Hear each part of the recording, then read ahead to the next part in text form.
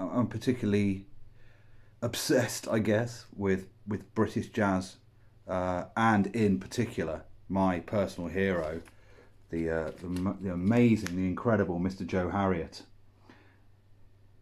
Joe, West Indian born, Kingston, Jamaica, went to the Alpha Boys School, which was like an orphanage, a Catholic school run by nuns, and he learnt to play there. It's well known for music. A lot of the Scartalites and a lot of big Jamaican musicians from the 60s attended the Alpha Boys School at the same time as Joe, strangely enough. He moved to the UK in 1951. He was touring and he jumped ship, I think, and stopped in London, where he lived for the remainder of his life until he died in January the 2nd, 1973. Too young, untimely death, lung cancer. I don't think it's unreasonable to state that Joe pretty much invented modern British jazz. In fact, he didn't pretty much invent modern British jazz. He's almost entirely responsible for modern British jazz. It didn't exist before Joe. In the 1950s, British jazz was simply a shadow of American jazz.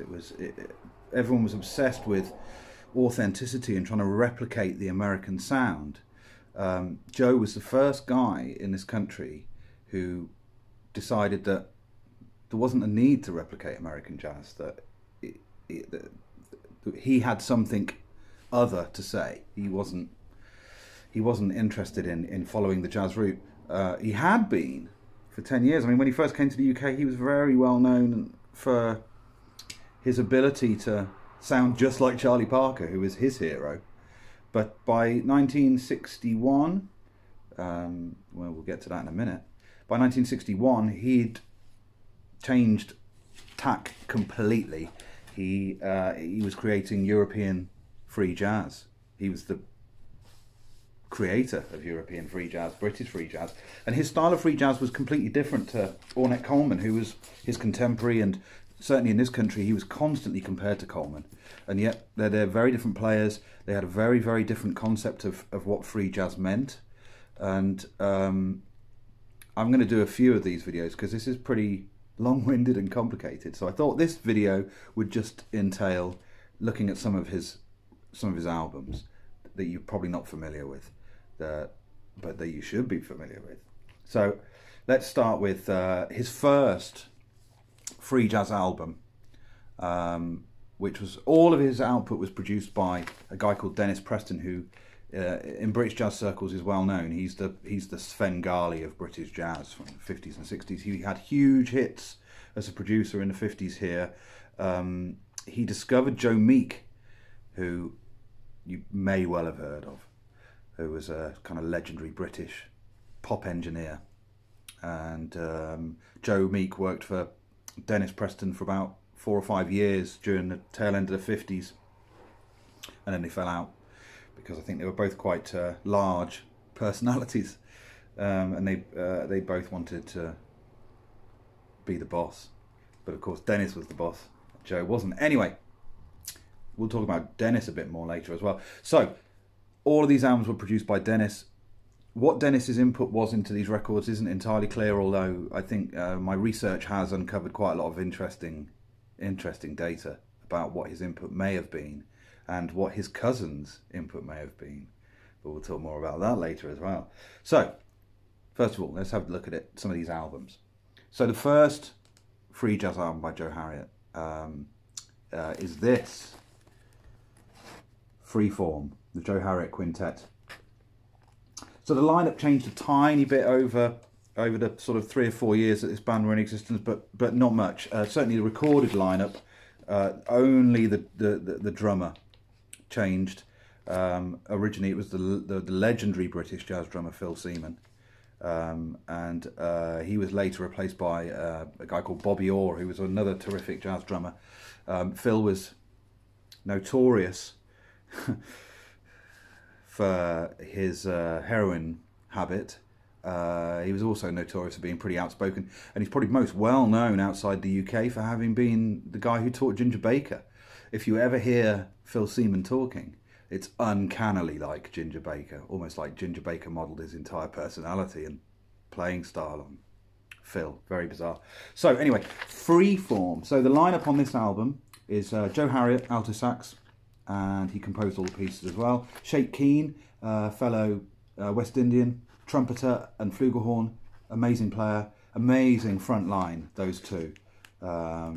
Telepathic, like you wouldn't believe, really. Coleridge Good on bass, another West Indian. So there was 3 West Indian guys. A pianist called Pat Smythe, who was Scottish, and Phil Seaman, and then later Bobby Orr. But on this album, it's just Phil Seaman. It's important to understand that in 1961, when this album was recorded, well, actually it was actually recorded in 1960, but it didn't get released until 1961. It was recorded at the end of 1960. When it was recorded, this quintet were undoubtedly the finest players in the UK. And a lot of people have talked about why Joe wasn't more influential. I'd probably argue that he was, but later. And most of the reason I think that he wasn't as influential early on at the time was simply because in the UK there wasn't anybody else who could recreate this music. There wasn't anybody else who could do it. There wasn't anybody else who could take up the mantle. The standard of players didn't really reach those kind of heights that Joe and Sheikh and all those other guys in the quintet were already, the level they were already at. Other players in the UK didn't really reach that level until sort of 63, 64, where you started to see other guys emerging. You Mike Westbrooks and other individuals like that, John Stevens. But in 1960, when this was recorded, there was literally nobody else in these guys' league. And Joe's form of free jazz is unique.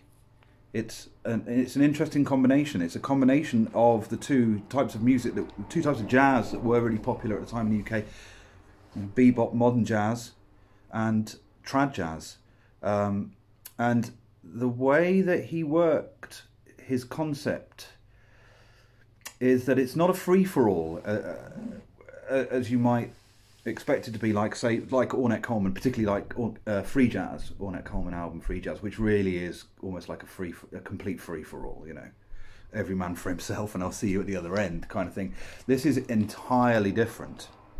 It's actually quite surprising when you listen to this that he was compared to Ornette Coleman so often, because it doesn't sound anything like Coleman. Harriott's playing is nothing like Coleman at all. He was a virtuoso, you know, technique guy, unlike Coleman. And he was schooled in every type of music. Joe had played everything that was going. He was actually in the very first UK R&B band in about 1954. He played bebop predominantly during the 50s, but also he played a bit of trad, and yeah, R&B. He was a big hard bop fan, and he was a very close friend of Horace Silver's. Horace Silver actually wrote a few songs for him later in his career. But yeah, Joe's style of free-form jazz, as I said, it's kind of a combination between trad and bebop. And the way that that works is that, in the sense that if you listen to New Orleans jazz, there's very much a kind of intertwining of players, soloists soloing at the same time, but it's almost like conversational soloing as opposed to just going for it. It's,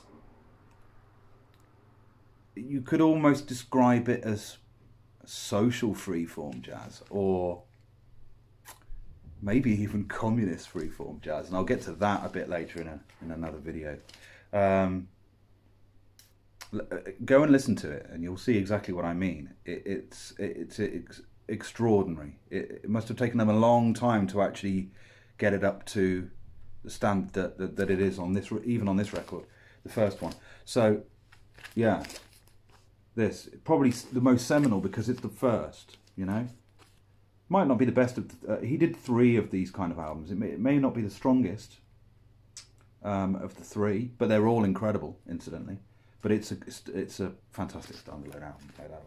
So the second album that he did in this series, and which is half Phil Seaman and half Bobby Orr, is this Abstract. This is the first British jazz album ever to receive a 5-star review from Downbeat magazine in the US. Harvey Pekar, I think.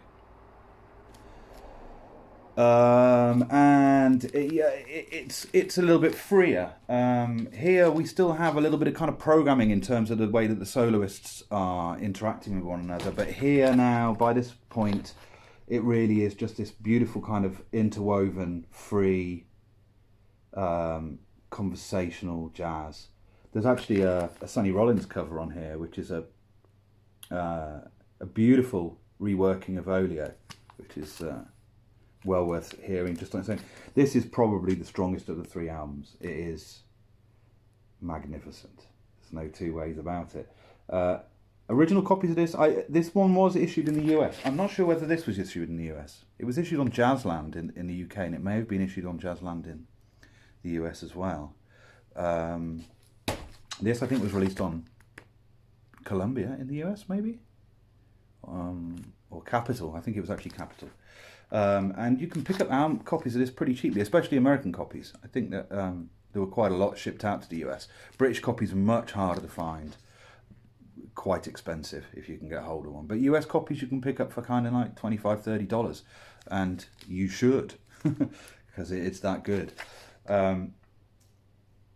Revolutionary contemporary jazz by London's most exciting combo, and it certainly is. And we've got the kind of, the abstract art references, a bit like the Coleman stuff, and perhaps the reason why he was compared to Coleman so much in the UK was down to marketing rather than the music itself. Well, maybe perhaps you could blame Preston for that a little bit, because he probably chose the front cover. But yeah, it's a must-have, this album. The third album I don't have. I do, but I've only got it on a CD, so we won't go into we won't dig one out. But it's called Movement. If you can find a copy, good luck. It was never released in the US. It was only released in the UK, I believe, and I've got friends who are record collectors and record sellers and buyers who've never even seen the original copy of Movement. I think that the pop psych price is about £800, but it's probably unrealistic because they never come up. So there's probably 2 or 3 years since the last copy actually appeared. God only knows what it would be worth now. I mean, it's the kind of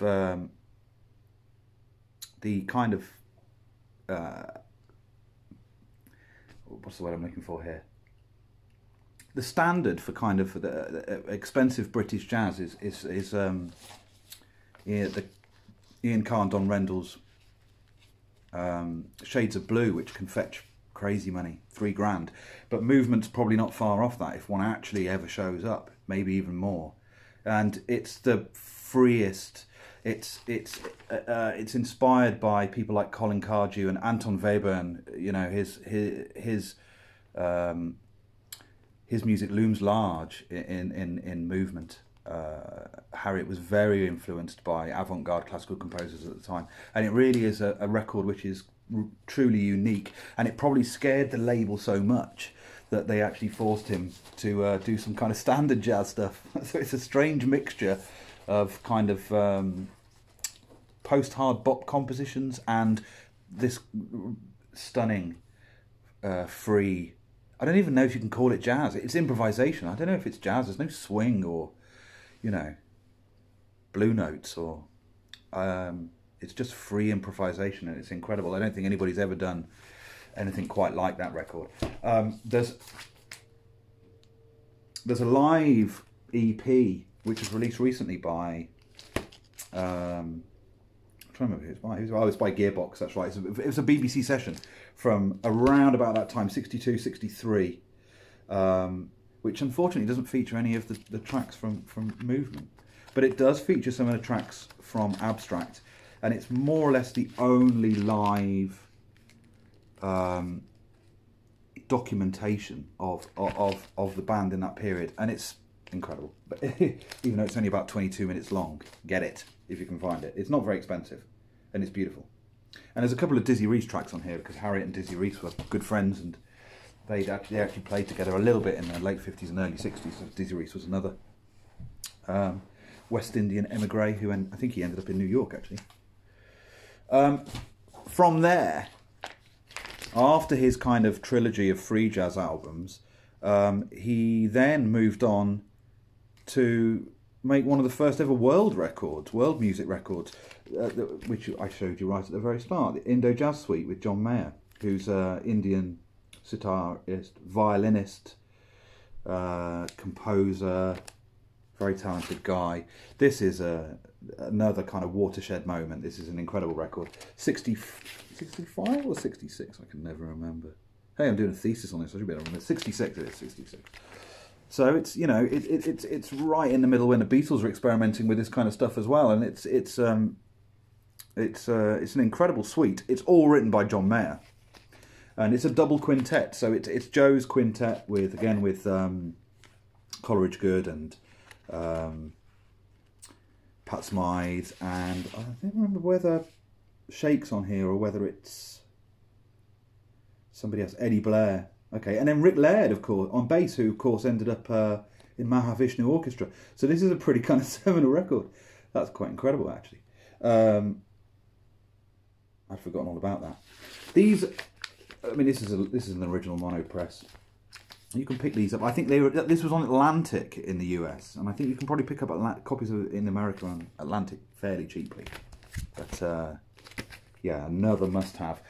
He did 3 of these. I don't have the middle one on vinyl. I've got that on CD, so I'll leave that aside. The third one is Indo Jazz Fusions 2. So it was Indo Jazz Suite, and then Indo Jazz Fusions, and then Indo Jazz Fusions 2. They're all wonderful. They're all kind of must-haves, in my opinion. But I might be slightly biased. Finally, 2 more for you.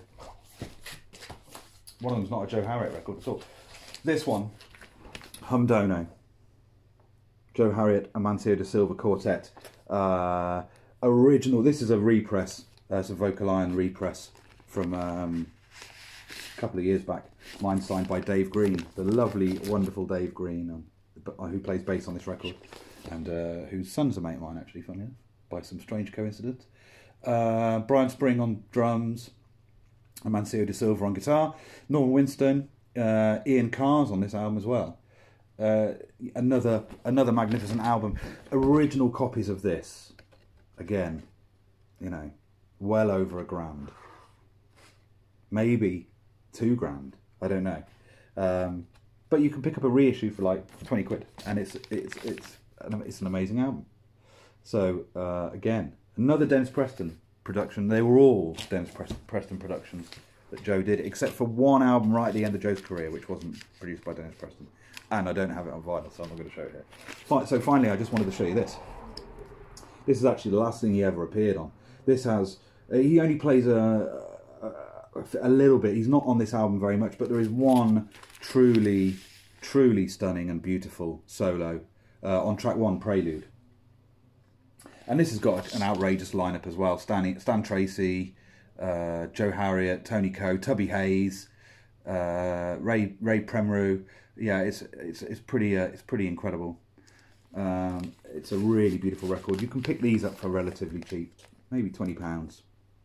You might have to pay a bit more if you're in the US. I don't think it was ever released in the US, which is a shame.